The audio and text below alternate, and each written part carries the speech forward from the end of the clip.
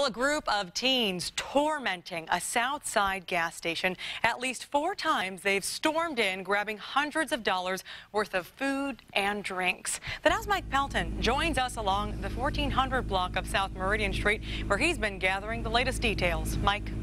Well, Candace, employees here at the Phillips 66 gas station tell me they are under siege from the same group of teens who apparently finds ripping them off is all too easy. Cameras capture 3 brash and brazen teens robbing the Southside gas station. But rather than look for money, candy is apparently much sweeter than cash.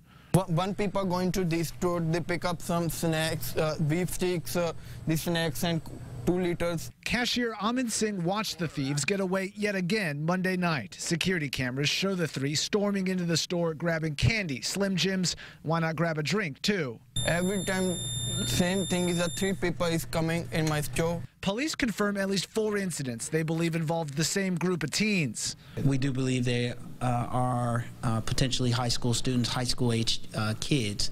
And so we've been working closely with the area schools. Police believe the teens likely live or attend school nearby, with their calling for candy so strong they don't even cover up their face. And, you know, quite honestly, they're going to get hurt or they're going to hurt someone. But for now, they're hurting this business. A cashier tells me the teens often strike after the store is freshly stocked, costing them an estimated $3,000 in candy and soda, something employees say they would hand over for free. If need a candy, I give to him, you know, that's all.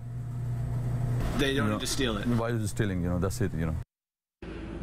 And back out here live, an IMPD detective just showed up back here on the scene. He tells me they believe up to 6 teenagers total are involved in these robberies. They are in the process of identifying the group. They hope they turn themselves in. For now, we're live on the South Side. For the Now Indy, Mike Pelton, RTV6.